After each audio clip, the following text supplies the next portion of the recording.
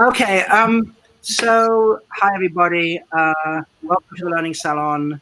It's a really an honor and a delight to have Adrienne Fairhall here to speak to us today. I can't be fully objective because Adrienne's a wonderful friend, and I've talked with her about everything, including neuroscience. But she is a very deep thinker and is very well situated because she has her finger on the pulse of many cross currents in neuroscience.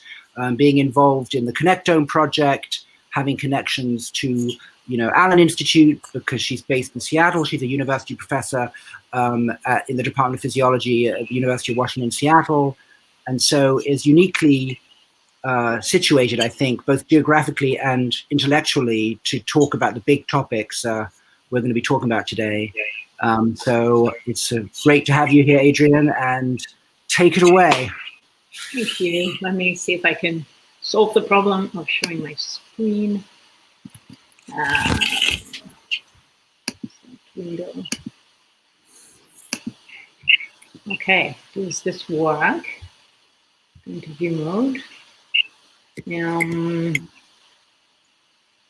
Show.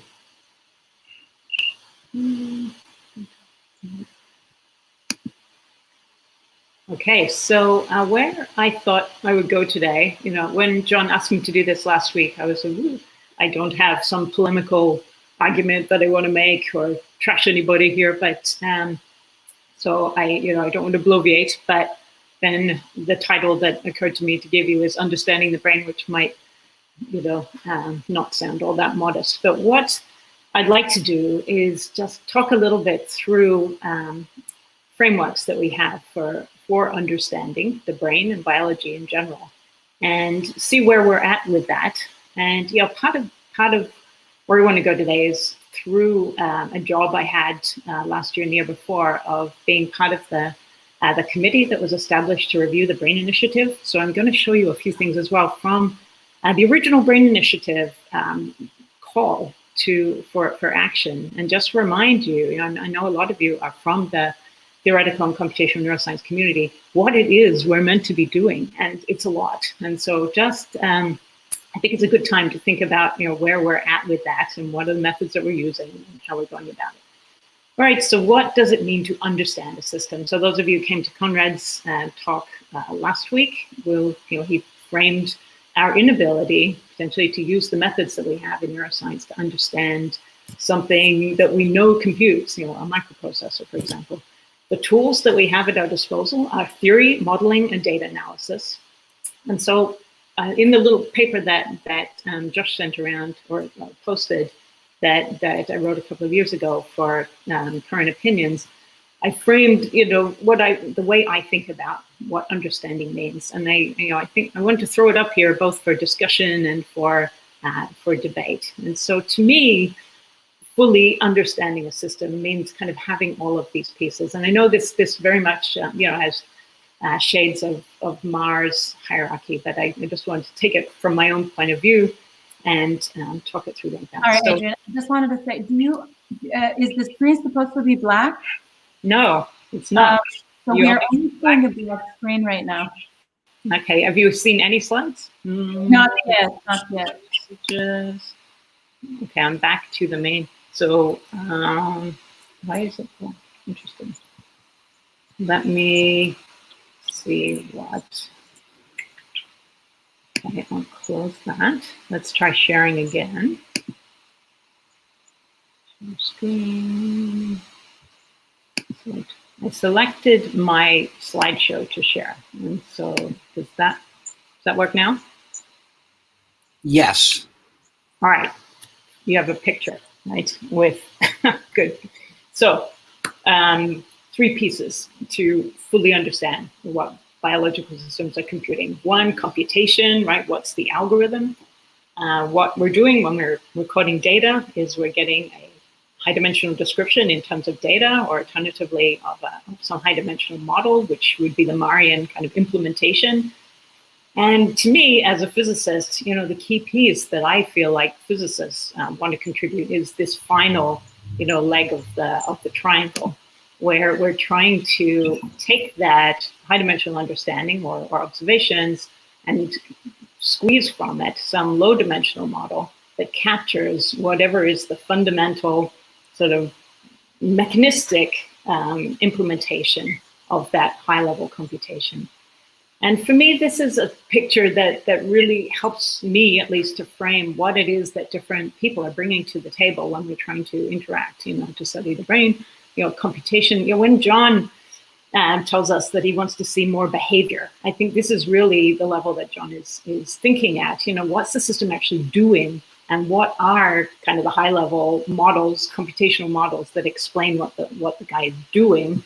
Then our experimental friends want to put in thousands of electrodes into the brain and see what that means from the implementation side.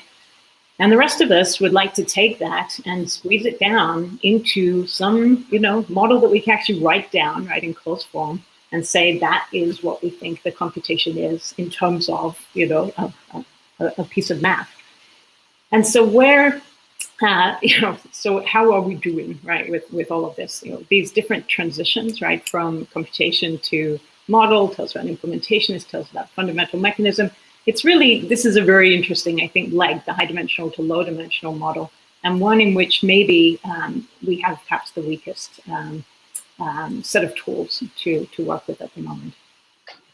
All right, so blah, blah, blah. I just wanted to throw up, I've talked about this and a couple of other avenues, and I think it's actually interesting and useful to try to remind ourselves, what theory has contributed to neuroscience. I've certainly been at cocktail parties with people like Winfried Danks, or, what did the theorists ever do for us? And, the roads, aqueducts, there is actually quite a lot that has been contributed.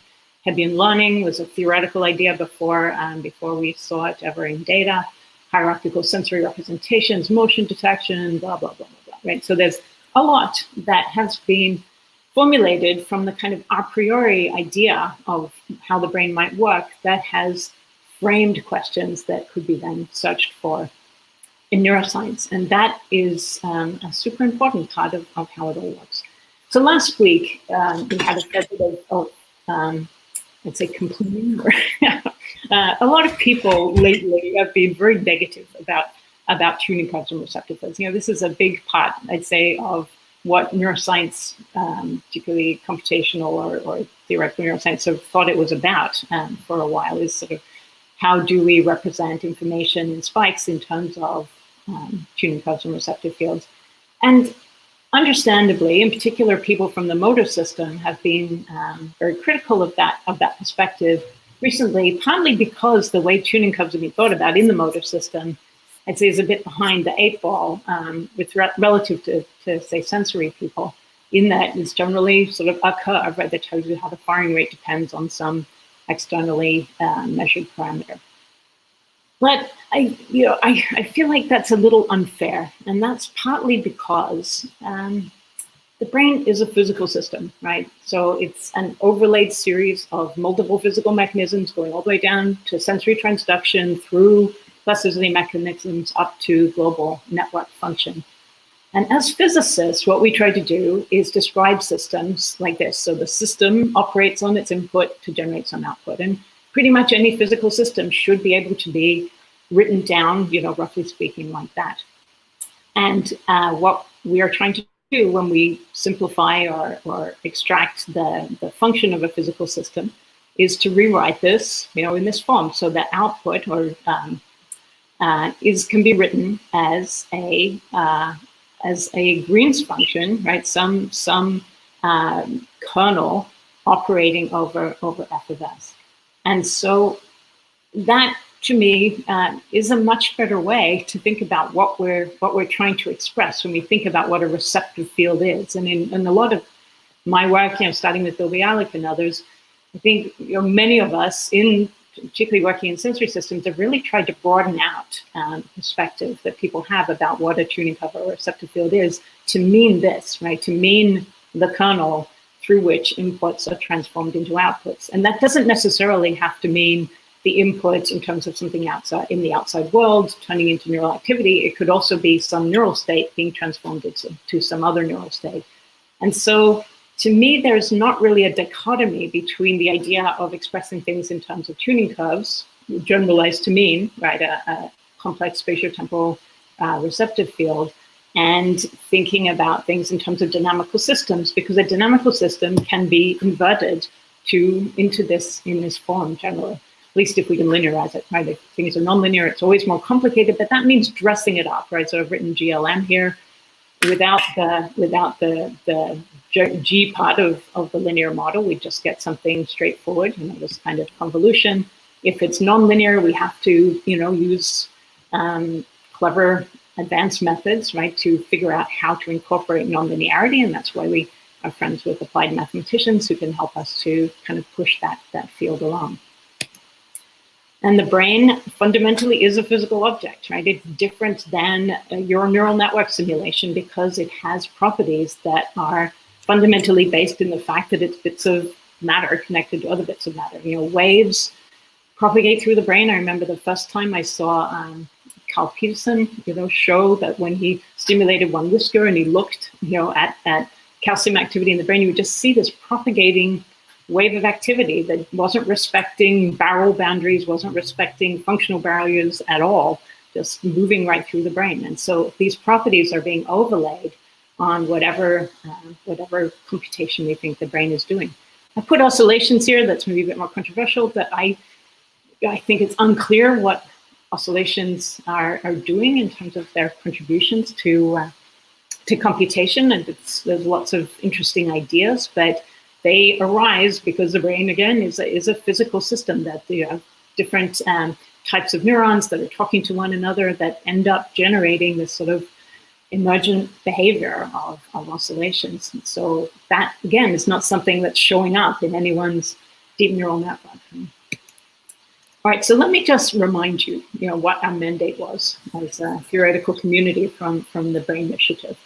So, a lot of people sort of characterize the Brain Initiative as being all about tool development, but really a lot of stress was put on the contribution of theory, modeling, and data analysis.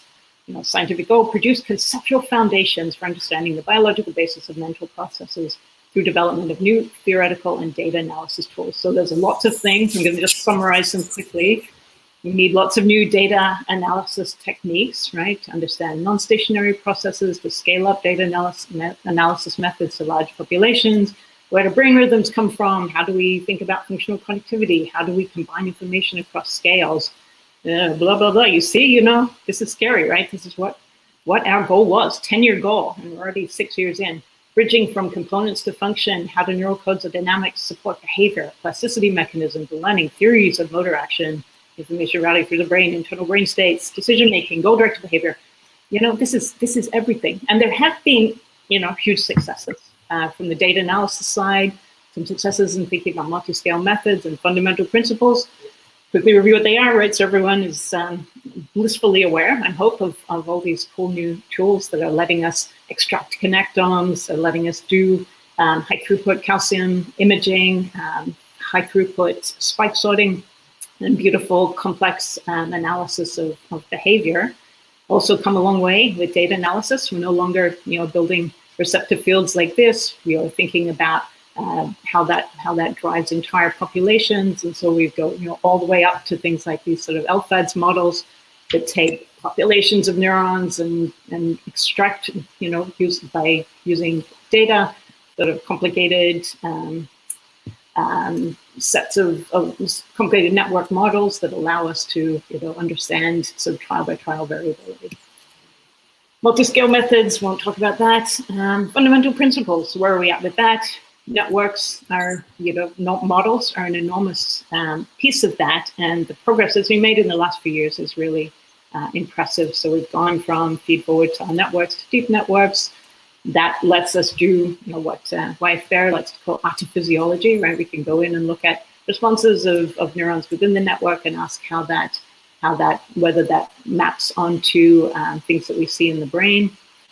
Using recurrent networks, going back to the ideas of hot fields, there were these very nice ideas that memory might be stored as sort of discrete attractors in attractor networks. Obviously, the space of attractor solutions is much richer than that. And indeed, we're starting to see in data, right, that there are neural systems that do have the dynamics of those attractor solutions. But I think what's been really, what we all would agree has been kind of revelatory is what one can do with network models that don't necessarily express a particular attractor solution, right? So we can use network models of the type that Kanika's worked on to fit complex patterns of neural activity. And this really insightful work from Valerio Monte, where they trained ANN to perform a task. And then the beauty of that is that you can go into your trained network and try to understand the computation that has been embedded in that high-dimensional network in terms of its attractor structure. We've talked already about these more data-driven variants of that. All right, so where are we at with this picture? What has the development of artificial neural network models and the ability to train them to do really impressive things, where has it taken us to? So I guess, to me, what it's sort of done is replace this picture a little bit with a different one, which is to say, we define maybe not the computation, but the task. And we measure recordings of an animal doing that task, and then we build a neural network to do that same task.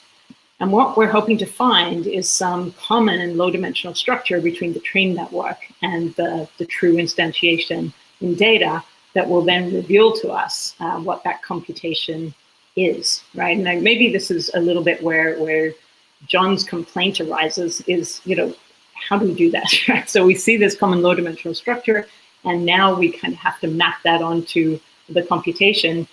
That, I think, how that works is still a bit of an open question of how to do it appropriately, and whether something like reinforcement learning paradigm that we may think that the brain is doing can really sort of drop out of data analysis in that way. All right, so where to from now? Obviously, everyone's using complex behavior, which is awesome. We have closed loop read-write protocols, which lets us go further than just using data analysis to do correlation. We can now do perturbation, which is a huge step forward in our ability to test our models. There's a lot of very nice theoretical neuroscience going on with respect to trying to bridge from the connectome to dynamics. Connectome is an amazing new source of information. How do we use it? And so people like Eric Shea Brown, Ellie Schlitzerman at UW have been doing some very nice work in thinking about how motifs within a connectome can translate into telling us information about the transfer properties of the network, and even in this case, being able to predict what are the dynamical modes of, say, C. elegans. What are we missing? We are, getting a lot of information now about cell types. Cell types, obviously, as we're seeing, play different roles in microcircuits. Biophysics contributes multiple timescales, distinct intrinsic plasticity mechanisms, and are differentially modulatable, right? So neurotransmitters and neuropeptides aren't something we put in our neural network models. They act on longer spatial and temporal scales, can dramatically influence neuronal and synaptic properties.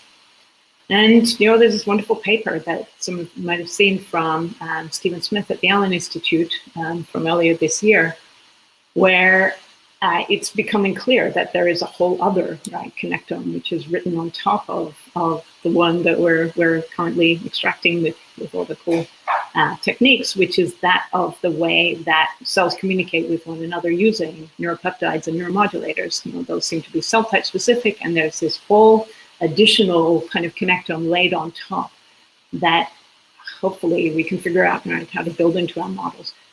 So what are we missing in terms of our current theories? I think we still really don't get plasticity mechanism. That's clear. Glia, we also don't put into models. Very few people are really taking that seriously from a theory point of view. And this lovely work from Misha Arens earlier this year or last year shows that glia really do carry important information about decisions.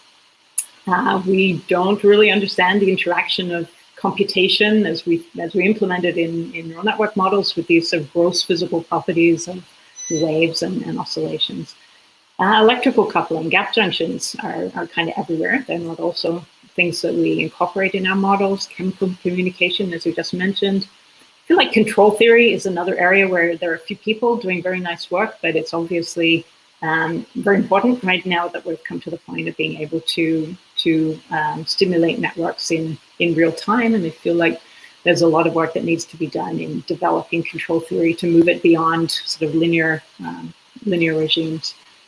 We have been struggling for a billion years with thinking about good theories of collective or emergent properties.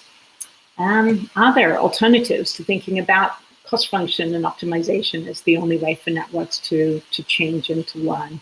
What's the role of state? What's the role of emotion?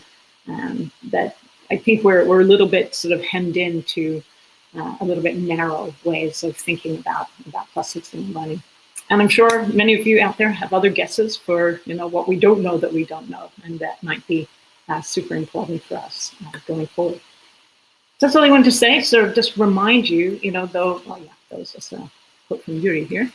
Remind you that although that we've had great progress in building neural networks that both reproduce data and that can solve tasks in similar ways to animals, there are lots of aspects of the real brain, right, that are not incorporated in those models, and that are super important for us to understand, because the only way we have of manipulating our real brain is with the chemicals at the moment, right, that control a lot of these properties. And so if we want to be relevant to, say, human health, the dials that we have at the moment, until we really realize the dreams of the Brain Initiative and are able to address individual neurons in order to change dynamics, are at the level of chemicals, right, of molecules that are involved in plasticity and neuromodulation. And so we have, I think our theories really have the responsibility to try to interface with the dials that we have clinically. Anyway, I'll stop there and open it up for discussion. Wait, let me share. Thank you so much. This was awesome. Before we go forward, I want to remind everyone that if they don't understand a term, if it's something outside of their field, they should feel free to ask a question. And if they ask a question using the ask a question, then people can vote. If they ask a question in chat, Kanaka and Brad will answer, or they will amplify your question so that you can ask that. There are no silly questions. If you need a clarification, if you don't know what a term means, if a slide had too many things, you want to go back to it, feel free to ask. And with that, I'm just gonna open the sort of podium first for the three of us to ask a couple of questions, and then we're gonna go to ask a question, give a little bit of time to people to add more questions there and vote. And yeah, and Kanaka and Brad, please let me know if somebody has a clarification question. Yeah, and I hope people didn't take too seriously the idea you have to sort of get all the figures on the slides. They were really more to direct my flow of thinking through the stuff. It was nothing on a slide in a picture that you really have to follow, more just broad picture. All right, John, at me. Oh, you are muted. Good to see you a lot. So I, Adrienne, we did read your, Long Live the Receptive Field paper.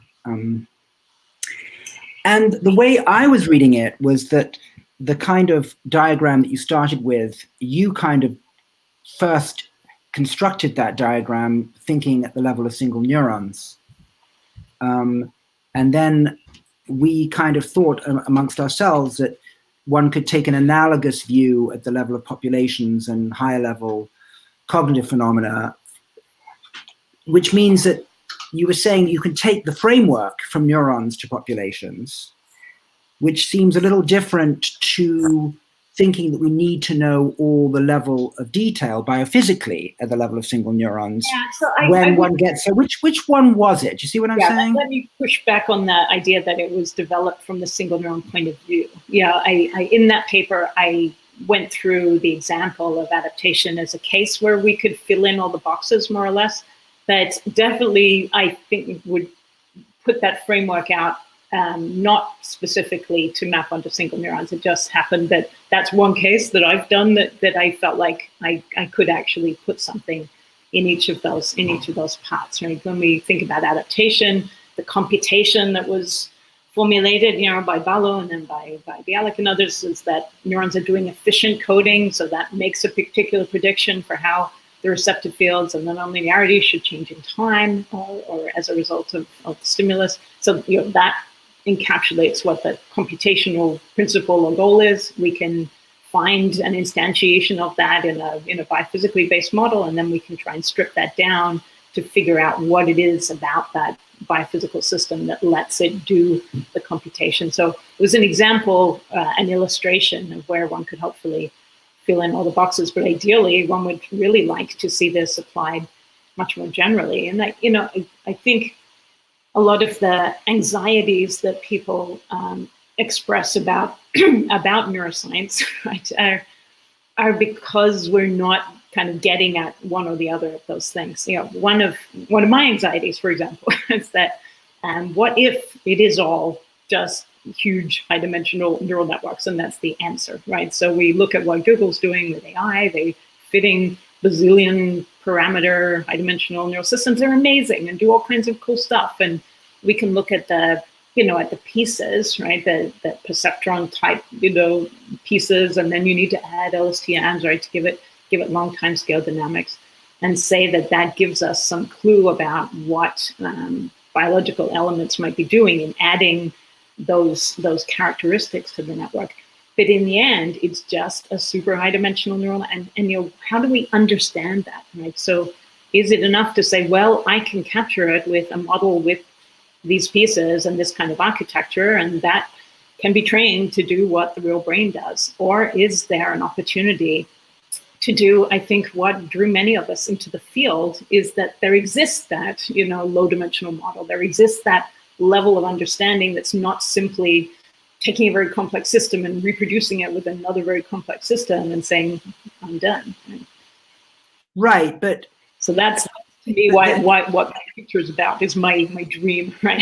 That we might add that. So if I understand you, Adrienne, what you're suggesting is that if it were just high dimensional data plus low dimensional models and simulation and mimicry, it sounds like what you're saying in a sort of wistful way is it would be nice if the biophysics, the physics, as you say in that paper, did matter.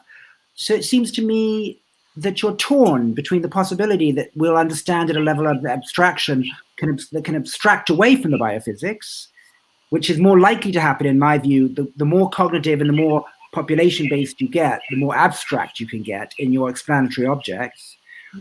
But you seem to be thinking, well, maybe we can have our cake and eat it and get all biophysical and detailed on it at the implementation level and have both types of explanation. Is that fair, or is it something you're willing to give up?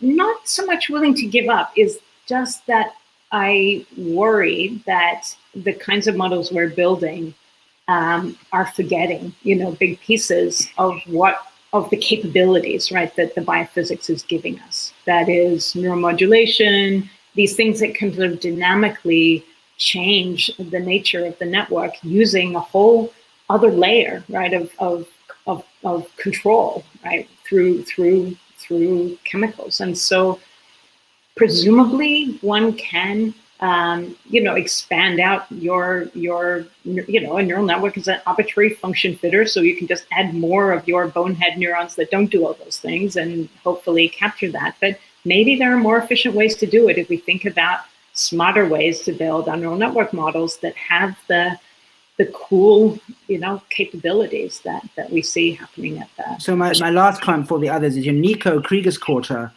said to me once, sort of along the lines of what you're saying, which is start with something that's a little bit abstract, like a neural network model, see what you can do with the architecture and the learning algorithm, and then be ready to peruse your Library of Alexandria with all the neural details and be willing to add them when you realize you can't do without them.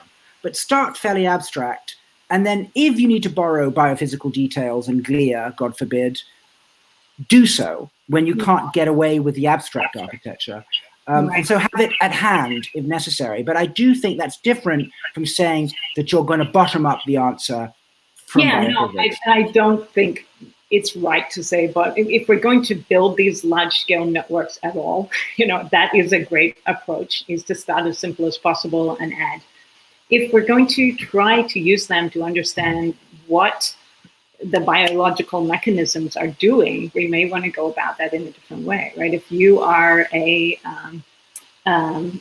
person that wants to solve depression and you're giving your patients, right, some kind of drug, what's it doing, right? You're not going to get that from your neural network model unless you have some kind of way in which that drug can manipulate your network model in a similar way.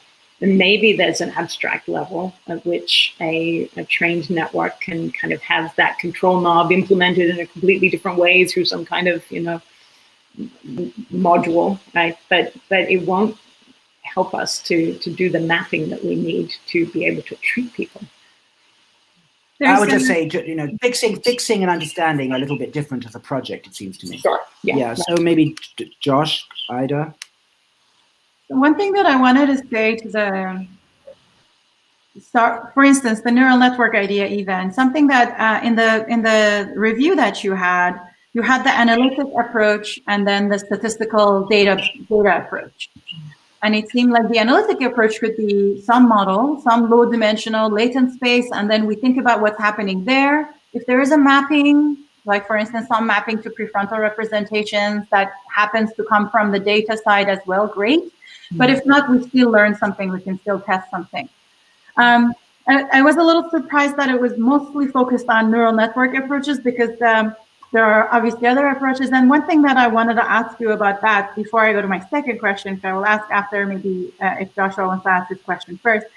The thing that I wanted to ask you now is perturbation on that low D models that you have. I didn't notice that as much highlighted in that paper. But for instance, let's say neural networks or convolutional neural networks as a model of the visual system. If you look at adversarial attacks on the convolutional networks, the behavior doesn't look like the adversarial attacks on humans. So it seems like something is different. A couple of recent papers by Irina Rich, who's now at Montreal, and other people have tried to find some solutions to this. Some people try to figure out if they can design adversarial attacks on humans using these networks. Other people thought, oh, what if we add attention? Turns out you need the fovea and attention to improve the performance of the neural network. So it started with a neural network, but it actually went even higher level, implementing another high level thing, which was attention, not more low level, in order to overcome the challenges that it had. And I think that idea, I think, is something that I found that it wasn't as much highlighted, that sometimes you start at some kind of a high level, but you realize you need more high level things to even get the behavioral predictions right. You don't even need to go further down as much, but implement more high level ideas even. So that's one thing that I wanted to highlight before I ask the second question. Yeah, I guess I deeply don't believe that that convolutional neural networks do work like the visual system. So, the fact that they don't respond in the same way to adversarial attacks, but you can always change something about your CNN to make it kind of behave more like the way humans do. It's triviality. We all talk about these things all the time, but the fact that there's so much feedback connection coming in, and that the amount of information that we take from our fovea is so low res and so tiny, right? We are constructing this amazing veridical representation of the world. I feel like I'm seeing everything around me, right, in high res, and that is nothing to do with the actual patterns on my photons, because I'm getting such a tiny, pinhole in the world through my fovea. And so what we're living in, as we all talk about it, is actually an internally constructed reality, of which that little bit of visual information is a kind of refresher, right, that keeps that world sort of focused, right? And I feel like that's not what a convolutional neural network does. And we're just so far from having network models that really build an internal world and let us manipulate it and walk around in it and, step it out 5 steps as I walking down the road as a mother, and, you see a car, and every mother knows this, right? You see that car plunging off the road and running over your child, you're just projecting constantly dangers and horrible things and in your mind's eye, right? So that is something that we don't have a computational structure for yet, really.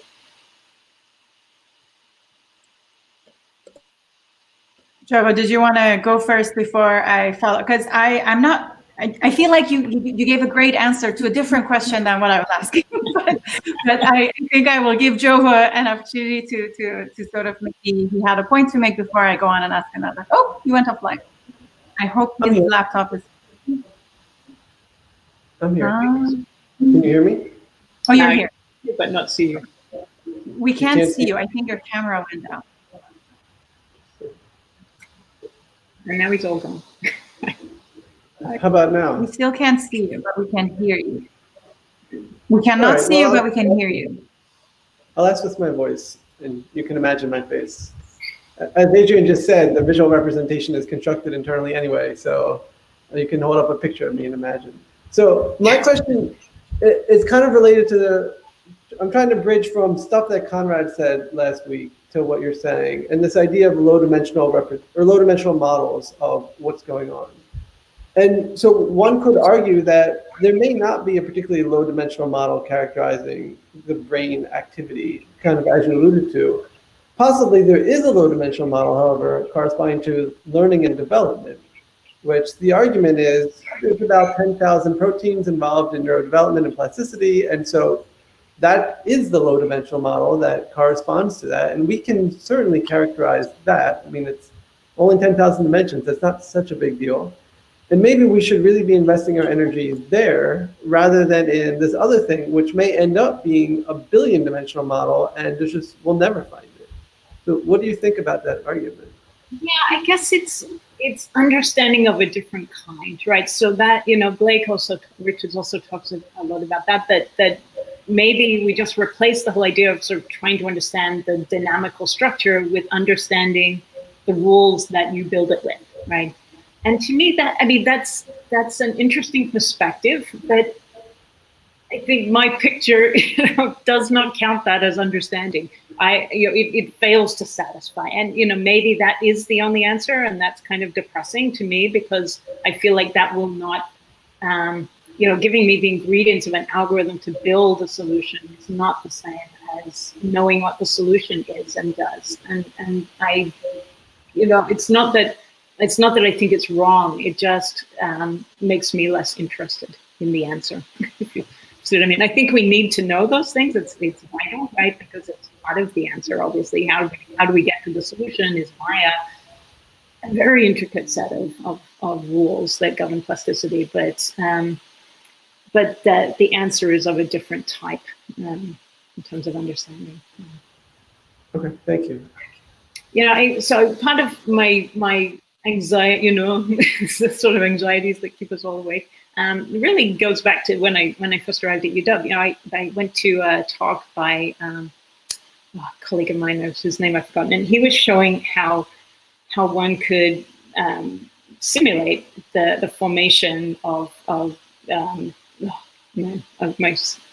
forgotten all my words, but when cells mitose, right? So you form the spindles and they push each other apart. And he had this amazing simulation where he'd only included like 10 different molecular components and simulated, and it kind of self-organized and worked, right? So he, it really brought down to me, so what does it mean to understand the system is being able to simulate that with as few components as possible and get it approximately right. Is that understanding, right? And in some sense, yes, right, you've identified what are the minimal number of physical components that need to be there in order for it to work. But somehow it doesn't take me to the understanding that I'm sort of raised as a physicist to desire, right? The kind of, okay, it's I can write it down as a model. So it's the kind of the hands up, and that might be the right answer, but it's not satisfying to me.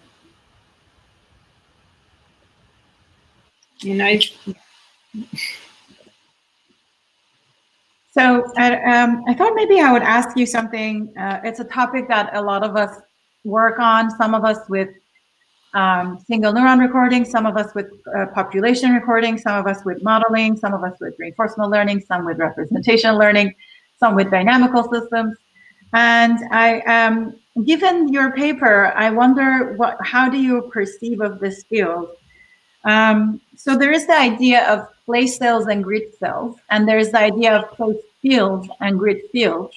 And there is the population idea, like those of Fuzi, which is place codes, for instance, as opposed to necessarily being being in given cells. It seems like somehow, whatever phenomenon this is, at different levels, people are coming up with similar sort of insights, so to speak, based on different kinds of measurements. But I do wonder, how do you conceive of it, given that some aspects of it seem to be in the receptive field category? Some of it, like the kind of computational work that we do, it turns out that we got very lucky, and some mathematical properties explains place fields, and then their eigenvectors explain grid fields, and then the derivative of the multi-scale version of it gives distance to both cells. It turns out some very nice correspondence seems to be there between some cell properties and mathematical properties. But then, what do you think of the sort of the relationship between different levels, your 3-cycle, I guess, triangle, with regard to this concept? Was it useful, the place cell people, was it useful? Because even if it is true, as Fuzi is suggesting, that it's a population code and the place cells we are observing are part of that, it still seemed to give some insight about the bigger picture. Right. Yeah. No, that's a great example where, you know, the slide of sort of tuning curves are still useful, or at least they're still true. Right. So even if they're not useful, they are an observable property of the neurons that you're looking at. And so if you've got your theory right, it still has to agree with the observation. Even if the observation is asking the wrong question, it's still a question that you can ask that system, and the answers had better line up if you got it right. And so what adds beauty and elegance to that is when that emerges as the result of a higher level, you know, thought process or model, such that it does line up. And if you can add meaning to that, right? So, you know, I think that one of the struggles that many of us as physicists have had with neuroscience is that there is meaning, and that we're not really trained to you know, physics doesn't mean anything fundamentally, right? Matter does stuff, and you try to write down the best possible, simplest model for it.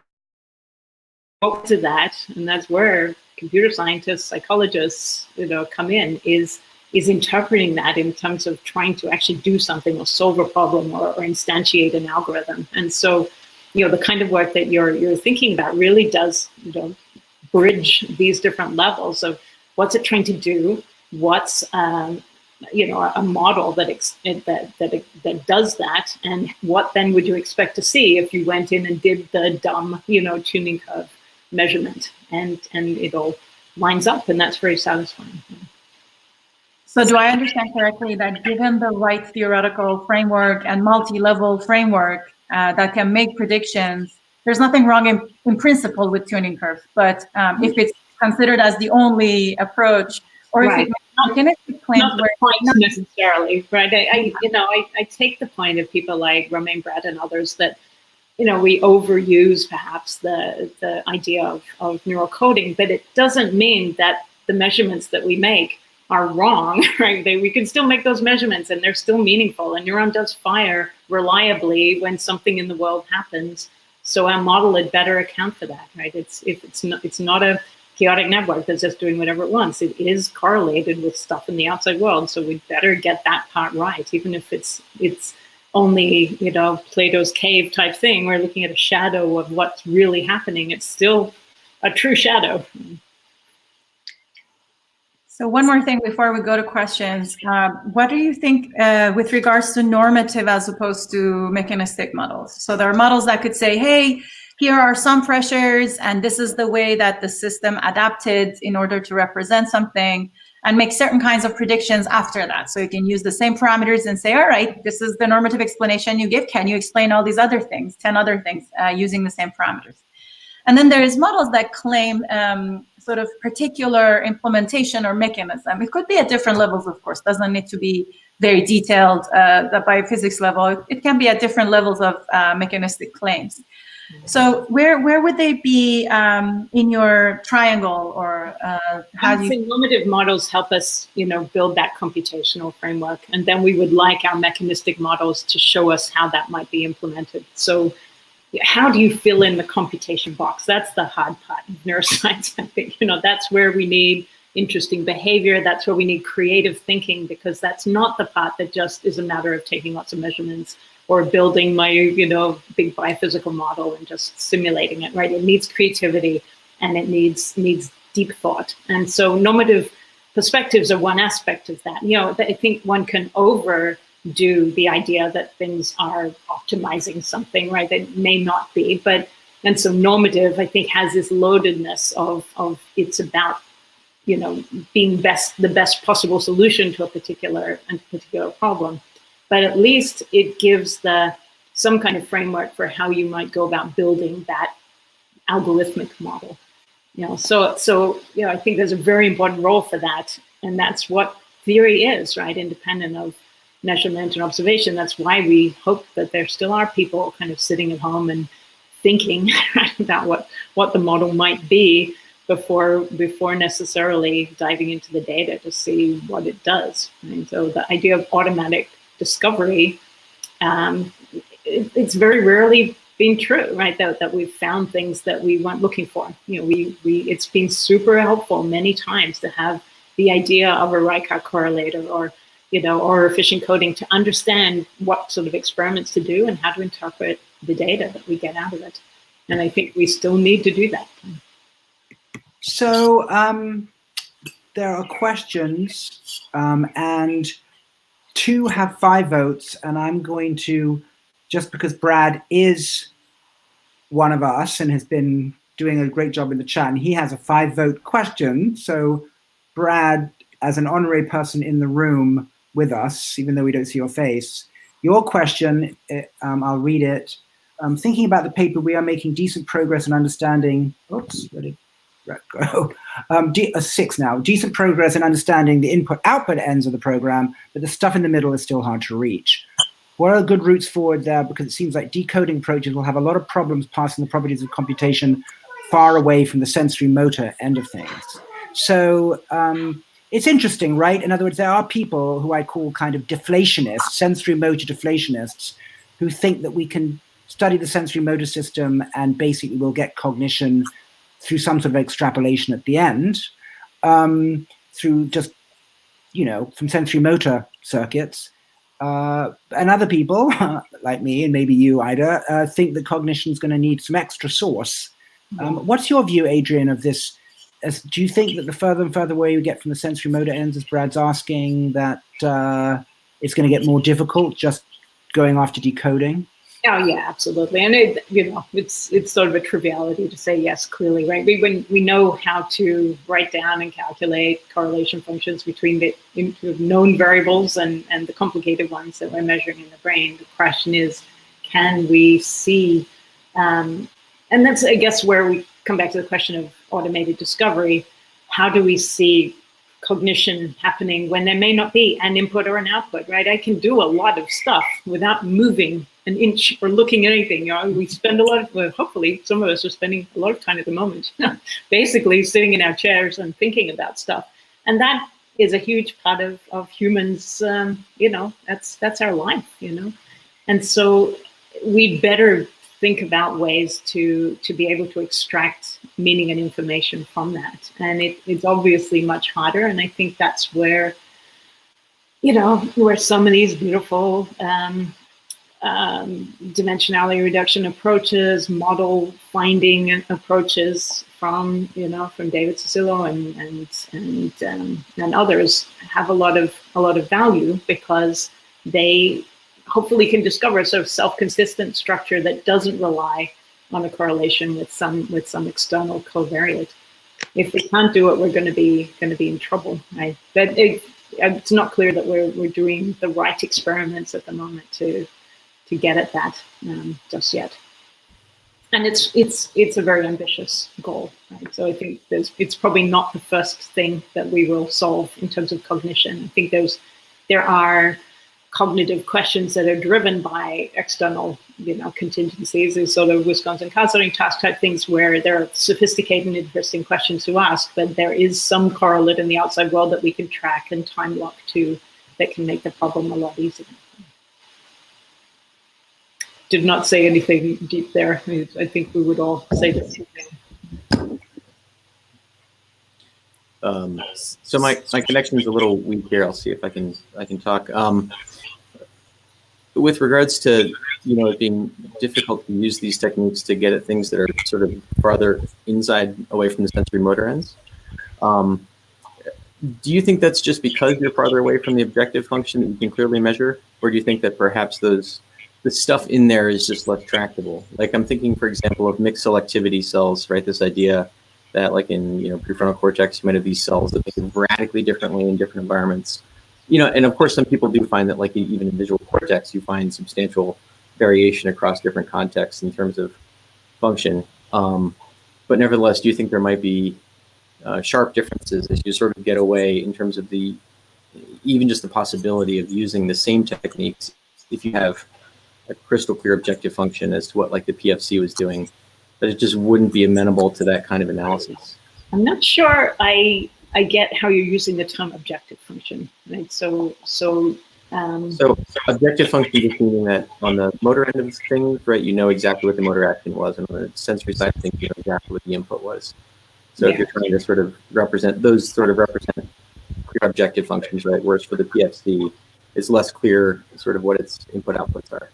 Yeah, right. I mean, I think we're just coming back to point made earlier. I think when things are driven by the sensory input, they're pegged in a certain, to a certain extent. Of course, there is all this blah coming back from the outside and task modulation and attention modulation, lots of other stuff going on, that we're all realizing, right, makes that problem more complicated than we would like it to be. But what's going on in the middle, I think, if we go back to the examples of network models, right? People buy, the Nantes Newsom type things. These types of mixed representations are what's sort of dropping out of that analysis, right? Lots of neurons are contributing to doing. And the more parts you want, the more things you want that network to do, the more different roles individual neurons have to take in that system, and so they're necessarily going to be a more complicated representation. And so that's where I think people are arguing with the idea of representation as even being the right way to think of it. It's sequential activation while the network is carrying out some time evolving process. And if you insist on correlating it with some moment in time, some particular task aspect, you will see that correlation because it's there, but it may not be the best, most efficient way to think about the computation that the network's doing. That makes sense. I'm getting a little bit of echo at my end, so I'm gonna bow out. Thanks a lot.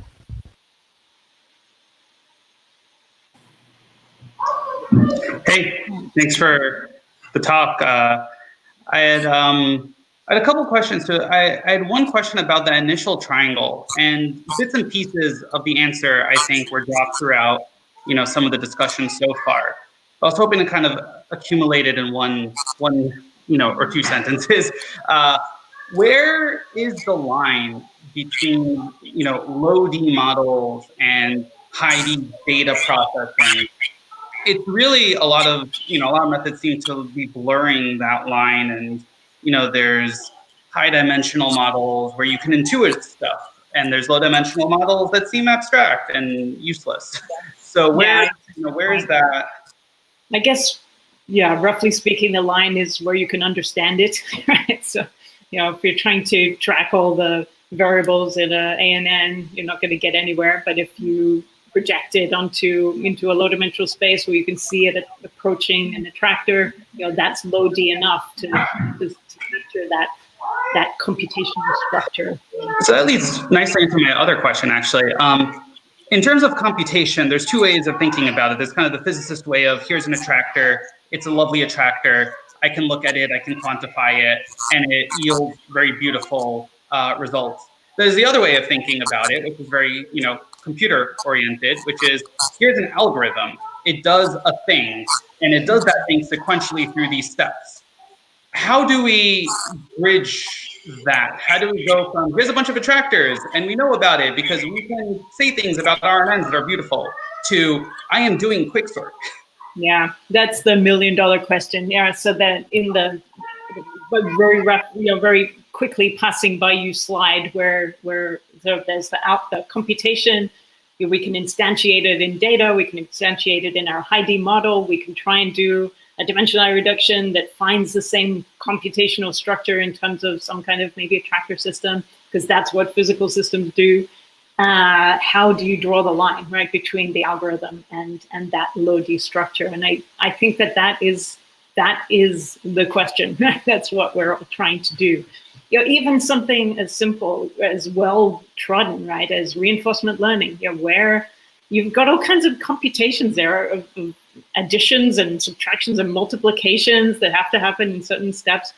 How do you see that, right, in this computational structure? That's not clear to me. So I think that there's a lot of interesting work, and that's kind of what we're all trying to do. Thanks. Yeah. I think it's the key question.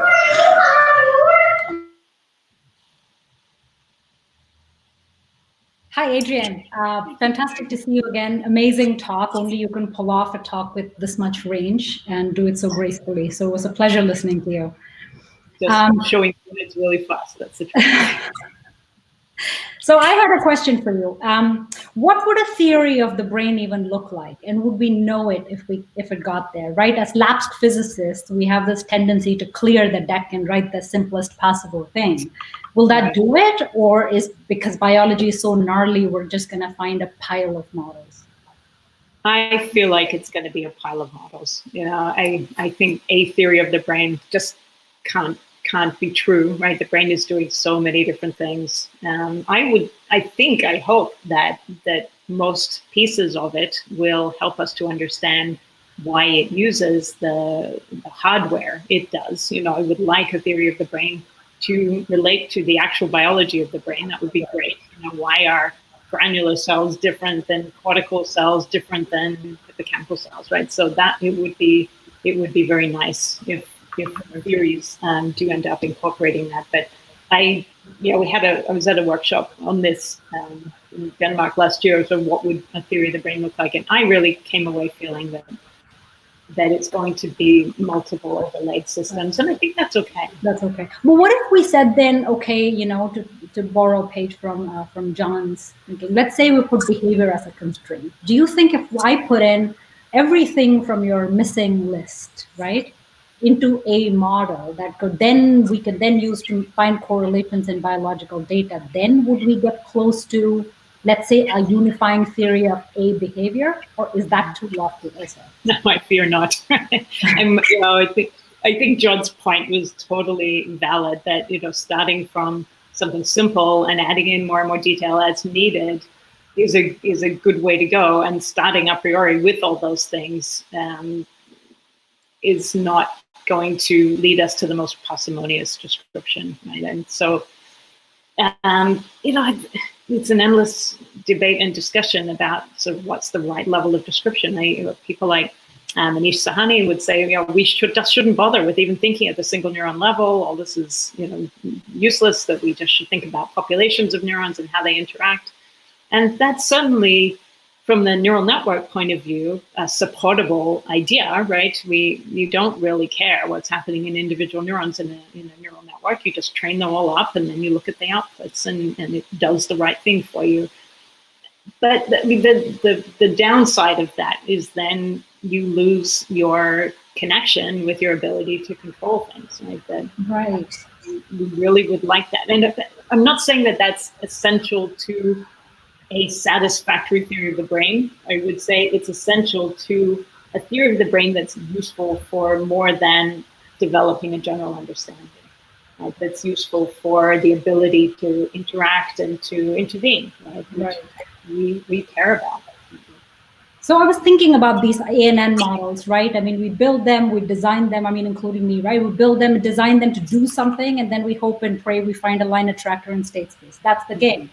Then you go, okay, so we can find line attractors for things for which you've, or, physicists have come up with a computation in your box.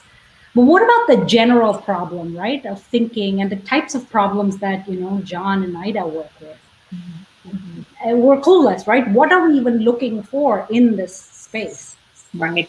Yeah, I think what the helpful aspect of neural network modeling is that it tells us how we don't know how to do that. Right? So how do you even set up the problem in the first place?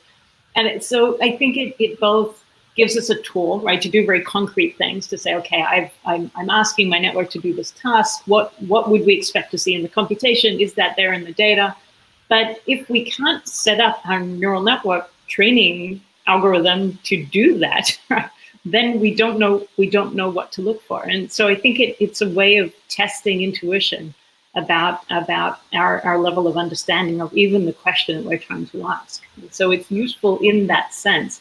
If not, it's not necessarily a path to a solution, it's a path to testing intuition. I'm just going to add one thing to it. So the 80s, 90s, and now continuing connectionist tradition was indeed trying very hard to capture a particular, very specific idea. Like, for instance, think about the Stroop task, some very clear behavior, and then design an architecture, a neural network that could show how that can be solved. And then you could show that if you perturb particular parts of this network, you will also see pathologies that look like pathologies humans would show when their behavior gets disrupted, right? So I think that there was a tradition before the new surge in neural networks due to better computational capacities, and independent of the kind of RNNs and sort of physicists' approaches to theoretical neuroscience that was working at the cognitive level. And there was, I think, someone referred to it as the West Coast approach, because a lot of them were at the time in the West Coast during the 80s and 90s, and then they moved around. And so I think it's important to notice that. And I think currently that cognitive neural network approach is also seeing a boost, because you have people like Matt Bosbinick at DeepMind, you have, Randy O'Reilly writing a paper with Bengio saying the deep learning needs the frontal cortex. You have someone like Bengio being very interested in reading cognitive theories. You have some of their papers coming out talking about schemata and object files and things that were very much in the cognitive science and not at all close to anything that has to do with neurons. So I think that it's important to also notice that it's neural networks have been used in theoretically elucidating higher level cognition as well. It's just a different. Yeah, to some extent, the work that's going on in natural language processing is a similar story there, right? So we used to parse everything and do linguistics, and then turns out you can do it through statistical learning, but you need certain architectures in order to make that work. And so there's certainly understanding that is arising from out of this interplay. Yeah. I like your point very much, Ida, that it shouldn't be this East Coast, West Coast like feel at all. I mean, if we're all after the understanding of this, then we need to be working together, which I think is also Adrienne's point. Well, it is no longer just West Coast, right? That was back then, where Fodor, Pinker, Chomsky, the people who were against the connectionists, they were in the East Coast. And I think that this was in Paul Smolensky's talk at Microsoft Research, where he divided this into he called it East Pole and the West Coast approaches between the two, the innateness and language-oriented, and then bottom-up sort of connectionist approach. Yeah, it's kind of funny because it's what happened in rap, right? They also had this East Coast, West Coast divide. So. And then we won. So in terms of other questions in the question box, there were 2 with 4. I'm trying to pick the one that's furthest away, from ones you've already answered. So this is the old Marian saw of, do we need to understand a bird in order to understand aerodynamic theory? Maybe a normative model gives rise to a better understanding rather than a mechanistic one. So if we know what it is that should be done, we might come up with different, maybe even more efficient ways to do it. So I assume that's sort of saying that maybe if we had a normative theory of cognition, we could bypass the brain altogether and just build a better cognitive system. Do you agree with that?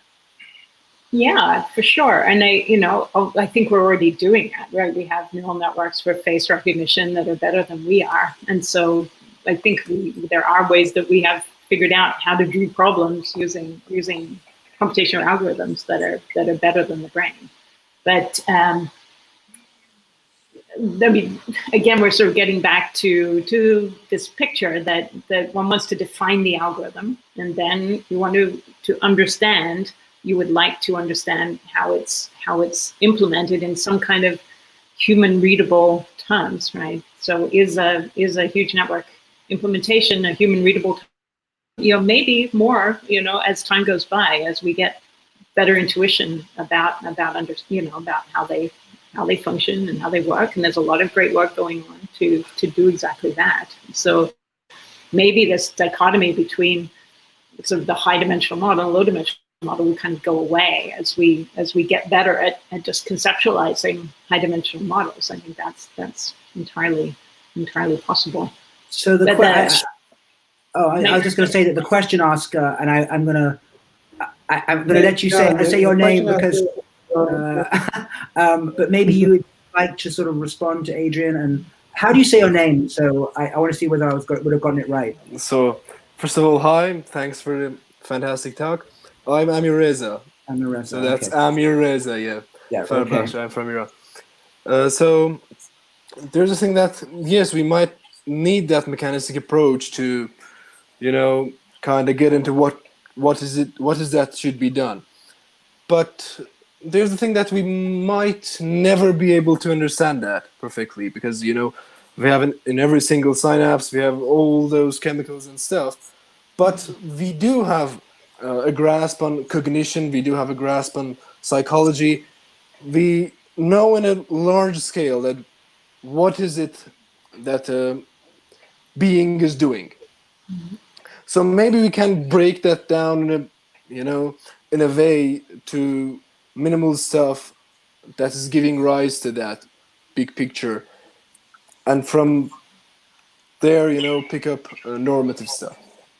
Yeah, no, I think it's totally reasonable to dedicate one's own career, right, to doing not the whole thing, right, to saying, okay, I would be comfortable with a description that just dealt with behavior. If I could do a million experiments and build myself a normative model or reward, and that explained 90% of the variance that I see in my rodent or my human, that's that's satisfying career, right? That I think as a community, we would like to fill in all the boxes. So that work would form a great framework for someone else to say, well, it's amazing how well your model works, and you even get the error, the style of the error is right. And so presumably that now it gives me something to look for, right? Now I'm going to look for a correlate that does what your model does. And where is that? Is that in prefrontal cortex? Is that in basal ganglia? Where is that? And so I think that's exactly the kind of high-level theoretical work that I think is critical, and that John and others have argued for is to work at that level, develop those those interpretive algorithms that then give a basis for us to search through data and see if we can see correlates. And also just to get to Kanaka's question, and then Adrienne, your email to me about what will we need in terms of missing data and tools for a theory of the brain. I do worry sometimes that when we talk about a theory of the brain, I guess the way people say theory of gravity, I wonder that is it a real question? In other words, yes, you can end up with something like minimized free energy, but I find that so abstract that it doesn't distinguish between, as I've said before, a bacterium and a brain. So it's so abstract that it doesn't actually do the work at the level of the differences we care about. Right. And so I wonder whether a theory of the brain is like saying, John, do you have a theory of New York City? What does that actually mean? Do you have a theory of New York City? No. So in other words, is this just sentences being uttered in English that are just getting us into trouble? Because it just doesn't. A theory of New York City? I don't know what that would mean, right? A theory of cities? Okay, maybe, but in the end, what's going to happen is you're going to have explanatory pieces for each aspect: cultural New York, political New York. Who knows? Which I think will have meaning. Right? Pieces that you can pull off and say, okay, what's a good way to build a subway system, right? Here's a few different examples. Here's the common principles that underlie that good design. And, what people seem to have, engineers seem to have done is try to minimize the path length and make access to the maximum number of people, right? So I think that there's room for sub-theories within the functioning of a very complex organism, but it won't, I think Kannika's question was exactly right. Will there be a theory of the brain? I don't think so. I think there are things that one can theorize, right, and have been done successfully. I think, John, I think your question really highlights a current limitation maybe in the field. Like, that Twitter account that just adds "in mice" at the end of every title? If they actually did it in mice, because the title is like brains love cocaine or whatever, but like they only studied it in mice. And it's the same thing, like theory of the brain. Even in my papers, I often will write them and I go back, and whenever I write the connectome, I have to change it to a connectome. Because there's not the connectome. There's not even a connectome of a person at a time. It depends on the scale and what counts as an edge and what counts as a node. And we're pretty imprecise, I'd say, as a community about what we mean. The theory of the brain is the most abstract and imprecise thing you can possibly say. But it happens at all, No, I just get some cognitive dissonance when you see people saying that our best chance of having a theory of the brain, as you just said, an incredibly abstract claim, is to get really particular in the details, right? There seems to me a contradiction inherent in the idea that by getting into the nitty-gritty and ever more granular, you're going to come up with the ultimate generalization. And I just find that absurd. What people say, though, they don't say, I am measuring from glia because I know that this will give me the better thing. Actually, I can give you, because I'm preparing, everyone says that. That's what Conrad taught me, was the Mott-Bailey doctrine, where people say outrageous things, and then when you get them in a conference or on the screen, oh, no one ever meant that. But actually, I can give you quote after quote after quote from history of neuroscience and from websites and from papers that make exactly the claim that I'm saying. Okay, so in other words, I'm not going to be fooled by the Mott-Bailey move, which is that no one actually ever said that, because every grant says something like that. Right now, whether that's just an inherent understanding that we all have to bullshit our way to grant funding and paper acceptance, but I do think that there's some people who feel that the more granular you get, the more abstract the conclusions that you can get to. And I find that, for me at least, unconvincing. But I think it's something that we have to grapple with, rather than saying no one actually believes that. Yeah, so let's just ask ourselves why we're ever recording details from the brain, and part of it is that they're there and they matter, right? Before your glia die, you're gonna not function super well, right? So they're clearly playing some role. And I think from the point of view even of people trying to understand general intelligence, there's the hope, right, that there's some glimmer of understanding that's buried in all that detail that's going to show us, new dimensions that we need to incorporate, or that will help us to do things. And I think that's very likely, right? That neural network structures right now are at least, let's take neural network structures 10 years ago, right before LSTM, say, they did a lot of stuff, but they were limited in some ways. So then you add new components into them that are capturing some aspect, in many cases, of what really does happen in brains, and they become richer and richer. And so there's yet more layers of richness that the brain suggests to us that may well help us to build more, powerful devices.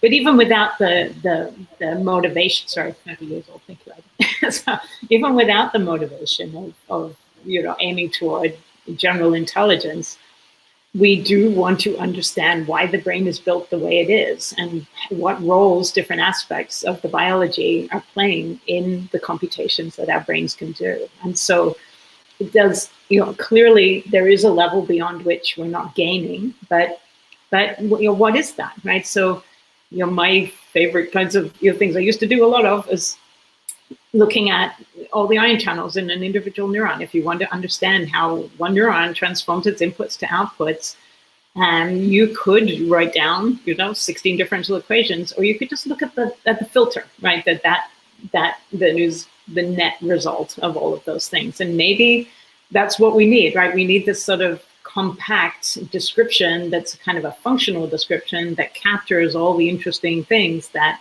all this complex biology is giving. And ultimately, to me, that's how we move in the direction of understanding. That would be the low dimensional model, right? That has captured all of the interesting stuff that all of those sort of unseen many dimensional dynamics are providing to our system. And hopefully we'll capture it in a way that expresses its computational function.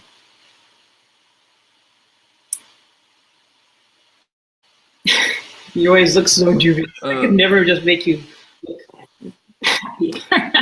John, you're muted. I just find that I have, a genuine, why is this so difficult? And also I have trouble knowing that to understand upwards, we should be digging downwards. And I find myself, no, I know you're not saying that. I'm just saying that I wish it worked, right? In other words, and I wonder why it isn't. Yeah. I don't want to stop people from doing it, right? Because I think it will help us understand. And I think the mantra should be that, let many flowers bloom. I think that we, as a field, we tend to run after trends, right? And so everyone's kind of heading out one way. Hang on, there's lots of other stuff that probably matters, and an insightful person working on that may be able to help us turn that into meaning that we can incorporate in this bigger picture.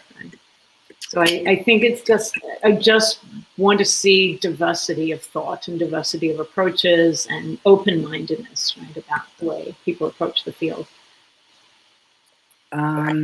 Questions. I'm trying to be maximally. The Argent posted a couple of them.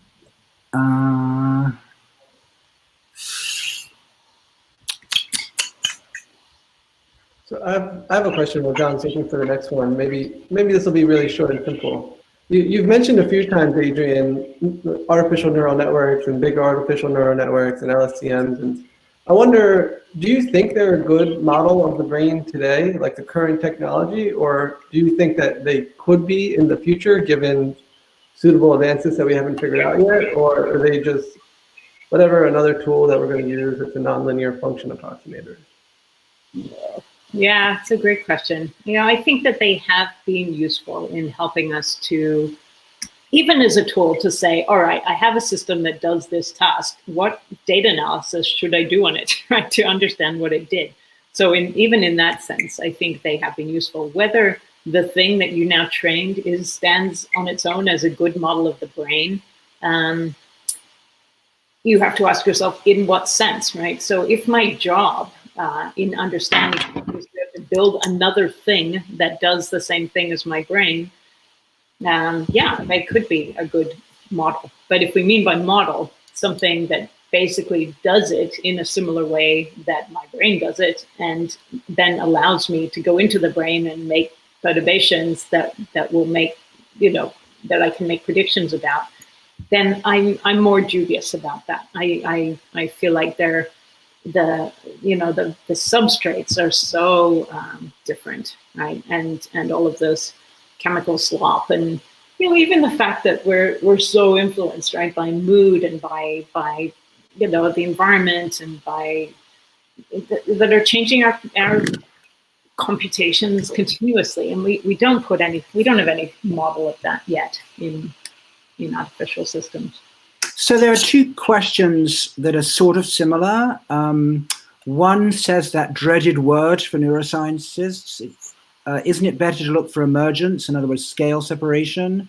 And then a similar question above it, I think, which is it reasonable or fruitful to expect that brain function can be explained using simpler primitives? So I think they're basically asking the same question, which is, if you have these emergent phenomena at higher levels of interaction and organization, how can you possibly reverse engineer those things by looking at simpler bits?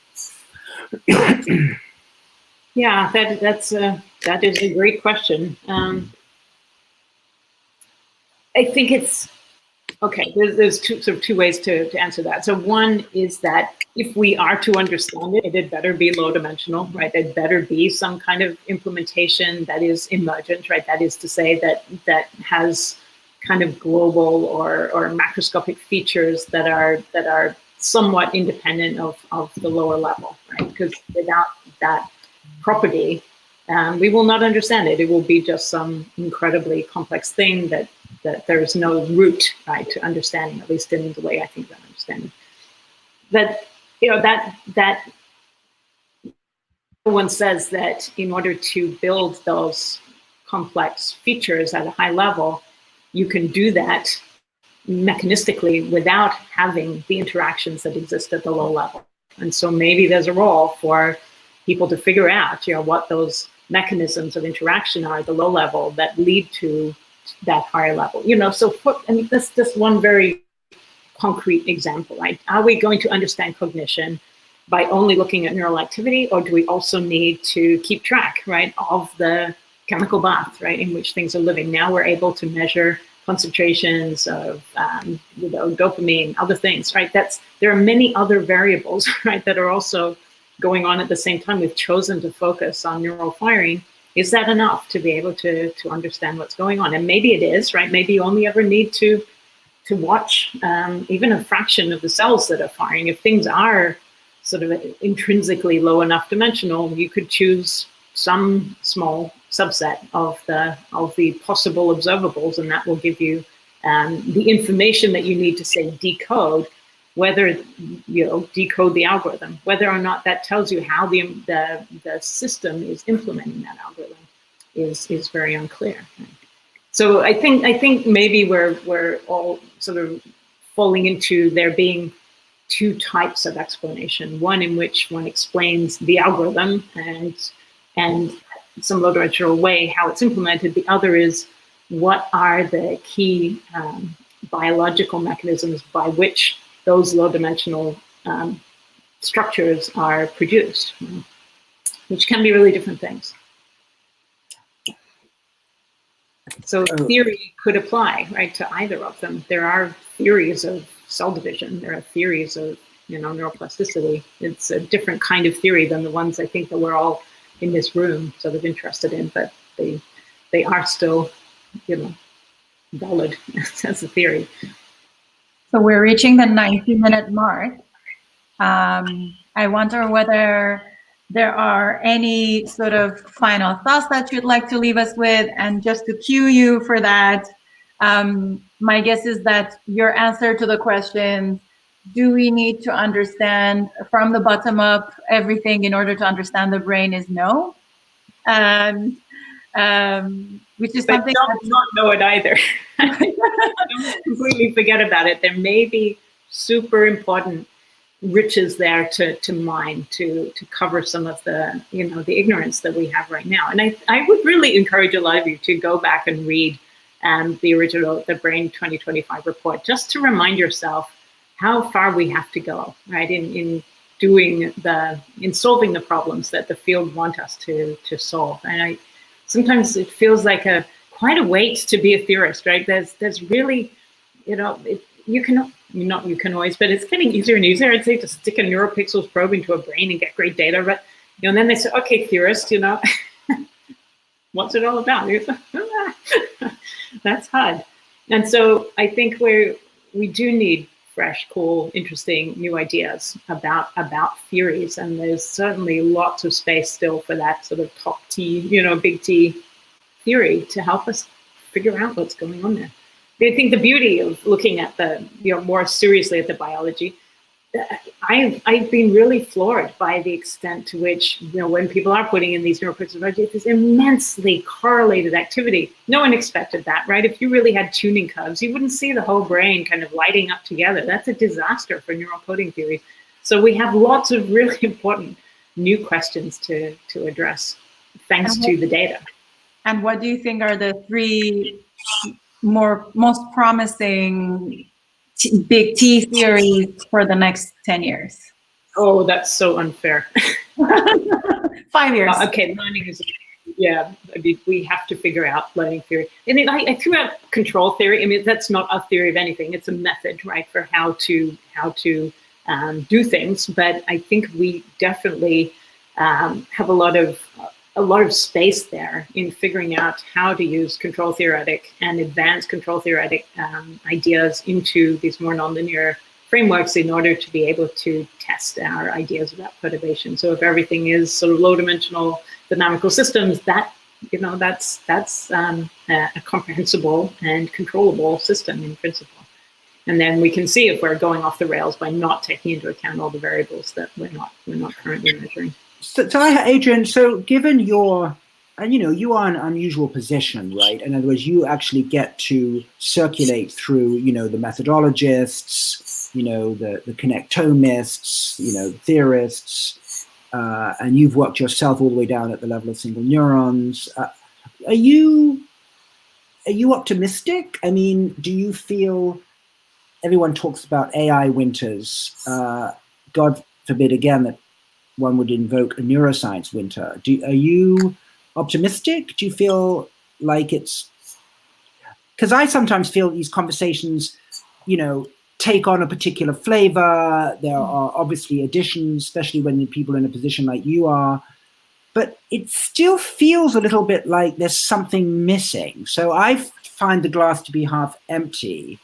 What do you think? I mean, I'm just interested. I mean, is it just my temperament that I'm just moody, or do you still feel, despite everywhere that you've been? Feel optimistic. I think there's so much great work that's been done in the last 5 years. And I completely get you that, it's great work, but so where's the meat, right? So what is the thing we can say that we now understand that's really moved us along? And I think if you thought carefully and took time, one could frame that, right? I think that we have moved into an era where I think we all these ideas that were out there for a long time are now kind of mainstream, right? That things are kind of low dimensional, that they, or that may not even be that low dimensional, but that is a productive way of trying to isolate specific computations in the chaos of very high dimensional neural networks, right? That's productive and can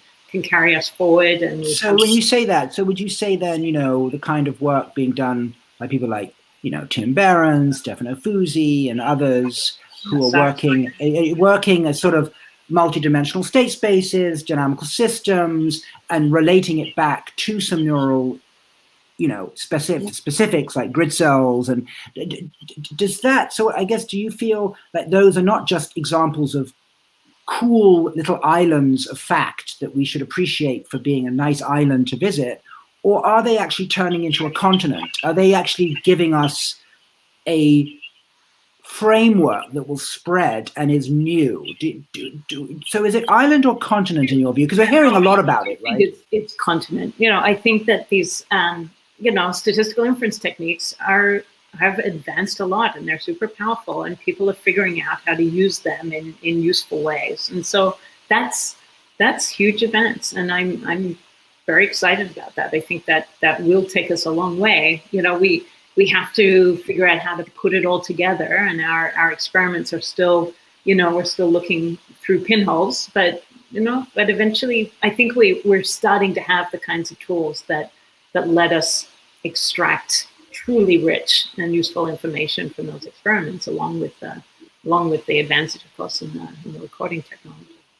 So the only time I get really depressed is talking to my husband, so not generally, but about these things, because what we were saying before about Google being able to build user models, and they kind of do what we do, maybe sometimes better.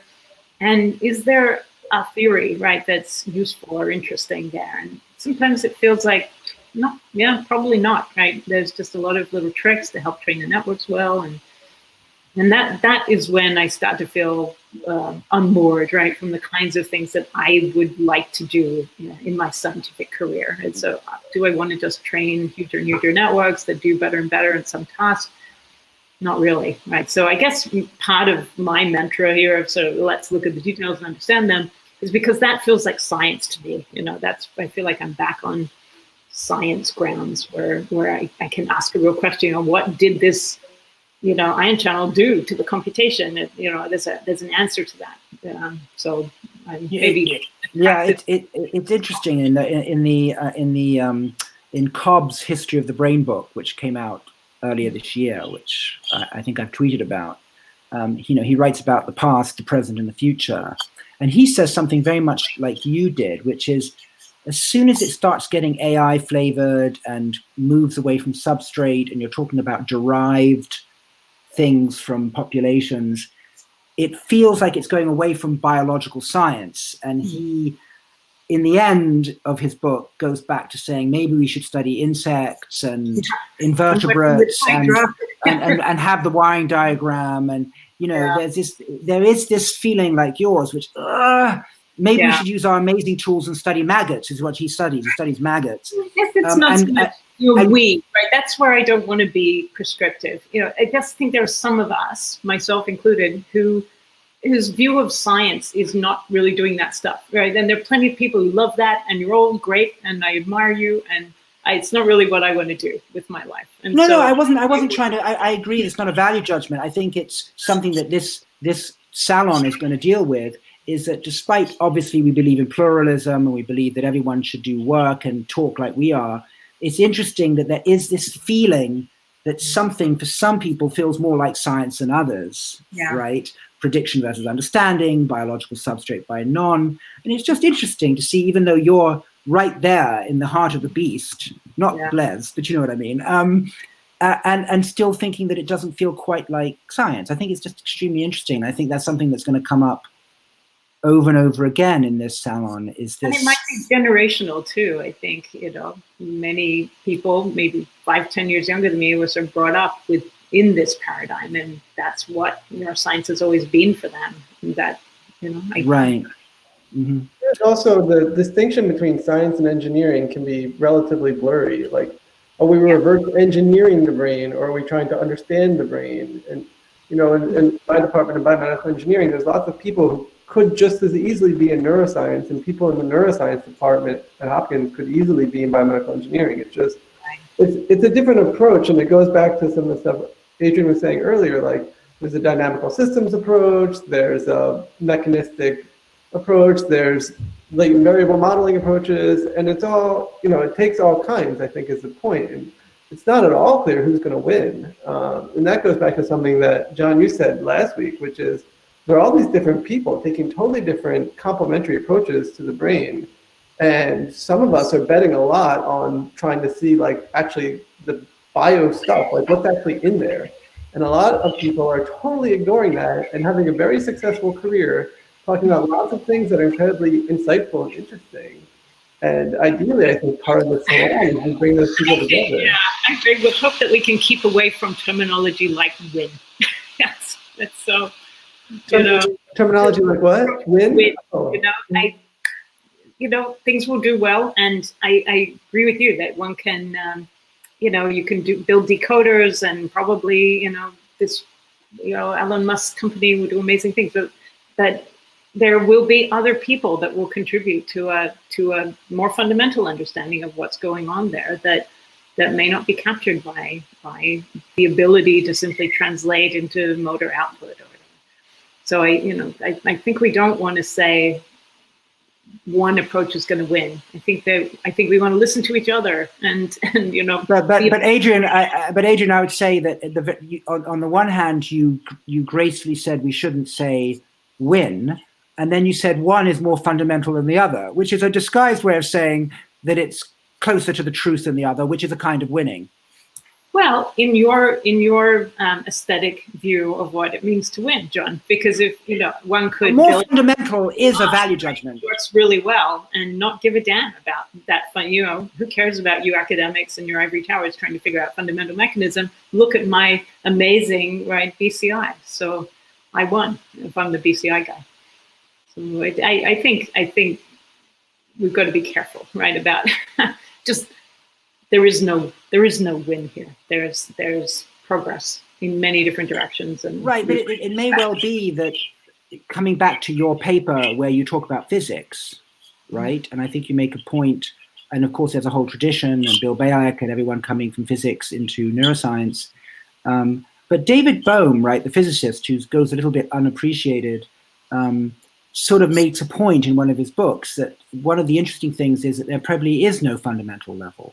That the one thing that maybe we're going to have to deal with is that there's no such thing as a fundamental level, and that there maybe when it comes to systems like the brain, you just have to accept that there are going to be many, and it depends how you frame your question, what the answer will be. So maybe it's not about biology being more fundamental than computer science. It may be that they're genuinely equally fundamental, except when you need to fix it. Yeah, right.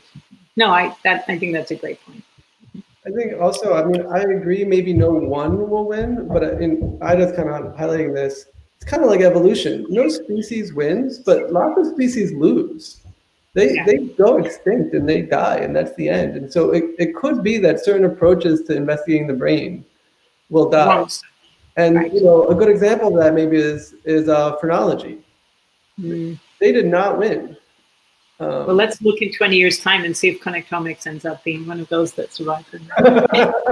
Yeah, I think maybe the shorter way that I was mentioning it in the chat is, it's maybe you're right that there is no win, but there is definitely the notion of failure, and some theories will be falsified, and some claims that some claims that we can build bottom up, simulate an entire brain, those will fail as well. So I think that it's important to notice that, all right, maybe let's not talk about win, but at some point we will have falsified a lot of the approaches. We would have, although as in the case of neural networks, they might return after a while when we are more ready for them.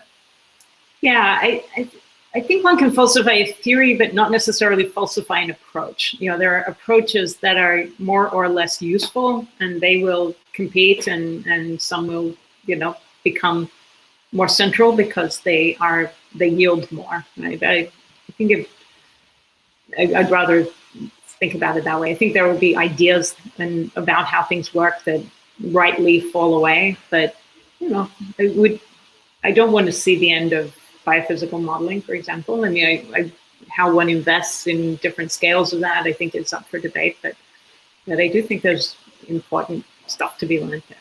And I think for that, I mean, there are 542 people on at the moment, Adrienne, and I think the one thing that if there were a fundamental level and you felt like you were working at that fundamental level, then you could feel that no matter what your question, whether you're interested in various aspects of cognition or sensation or movement, that at least because you're working at the fundamental level, you're going to get insights because you have the benefit of working at the area that's most likely to answer anything that you ask. And I think that's the concern I have, is that people come into a field very interested in psychological concepts, and then they feel, well, because I'm working at the level of biophysics and circuits, I'm always going to get my cake and eat it because I'm existing at the current notion of what's fundamental. And I think that's the concern, that if we really did believe that there were many different levels that are equally fundamental, then people would feel a little bit more comfortable going in at the cognitive level right at the get-go, rather than thinking they have to go via what is currently the fundamental zeitgeist, right? So I think that's my concern. The question really more about, I mean, there are two ways that what you're talking about is important. One is what comfort one feels about one's own work and the motivation that you have to do the things that you do. And if that is based on deciding it's fundamental or not, then that will govern that. I think the more salient issue is whether it's influencing the way grants are funded and papers are published. And there is where value judgments are dangerous, right? Or start to be difficult or shape people's careers. I having come into this field from outside, I don't think I do have a pre-existing bias on what is fundamental. And I think we, the fact that this field is being run by or is participated in by people coming from computer science, physics, biology, genetics, engineering, means that there is no agreed upon fundamental level. So I think we should all be respectful, right? As I said before. Right, and it's just because your paper was really interesting is that you got quite biophysical, and then you got very computational. So you basically were, in a way, like Ida asked, suggesting a way forward, which is you can be both abstract but be grounded in biophysics. Yeah, that's what I like to do. I try to bridge levels. Yeah, yeah. Well, okay. If anyone else in the chat or in the questions, or obviously Brad, Kanaka, Ida, or Josh have a closing question or statement, we'll maybe let some of these people who may be in Europe go to sleep. Thank you, everyone, for joining. It was very fun. Thanks, Adrienne, for answering all of our questions and spending your time with us. And hopefully you can breathe well in Seattle and the fires don't get up there. Another couple of days before we get fresh air. Bye, Adrienne. All right. Say hi to Blaise. Will do. So, bye, everybody. Thank you. Bye, everyone. Thanks for being here. And thank you, Kanaka and Brad. Thanks, Kanaka and Brad. You guys. Bye.